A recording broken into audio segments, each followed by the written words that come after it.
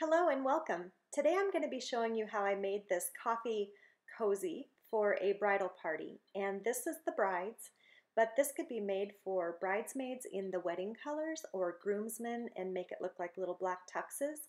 There could be little flowers on top for the stopper or balloons for happy birthday. There is just unlimited amounts of what could be done with these coffee cozies. I love them. I used the Papertrey ink coffee cozy set, and they come in 2 dies, and usually you cut one of each, but I cut 2 of just the larger because I was using a larger cup. The die cut pieces have little score lines on them where you glue, and so you just simply fold it over and glue it together. Since I was using the 2 larger pieces, I also had to leave room for an inside piece of craft foam so that it would function as a real cozy. You wouldn't have to do that. You could just make a decorative one that would go over top of a cozy that came from the coffee shop. But I went ahead and just did one with the craft foam. So I needed mine to be just a little bit larger, and the trick was figuring out where to glue it and seal it off. So I actually put it on the mug and made just a little mark where to not put the craft foam. So you'll see me here putting the craft foam, and I glue it down on that far left, starting at the little mark that I made so that that overlap can be used to glue. Now on the right side, it hangs way over because it is large. So you'll see me just trimming that off so that it's flush with that right side. And then that glue, the glue line will just be on the left side, and we'll glue it on over.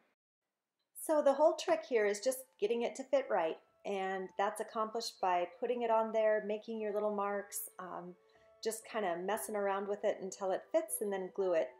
So again, I think that like a 12-ounce mug, I don't think you'd have any problem just using the die as it is, just easy. But I just wanted to show how to modify it a little bit because different mugs are different sizes. So.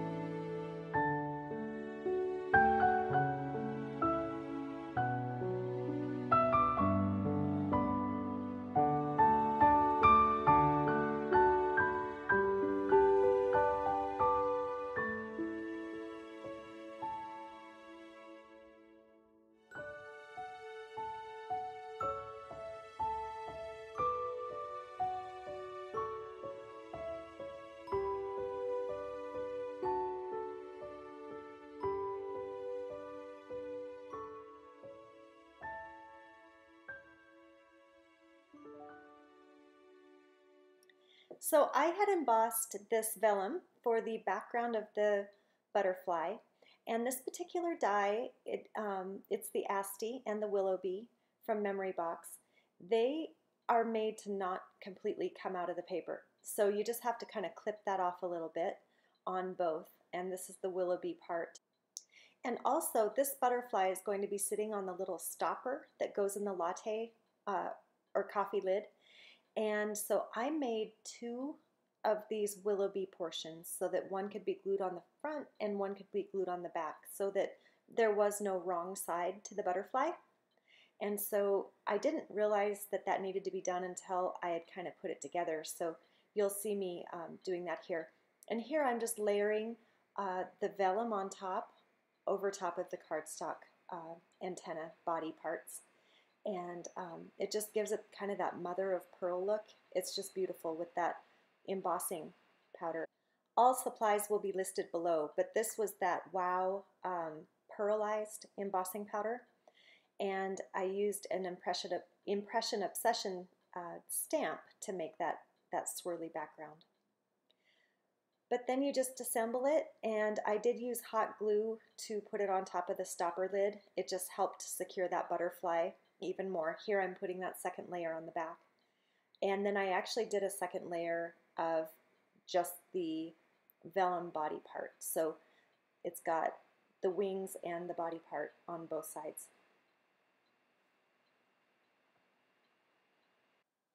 And so this would be fun to make for the entire bridal party. Maybe instead of a white butterfly, it could have little flowers that match the different dresses and the colors of the wedding. You could do a black one in the shape of a tux for the groomsmen and deliver their lattes, wedding morning lattes in those. So thank you so much for stopping by, and I hope you have a great day. Thanks for stopping.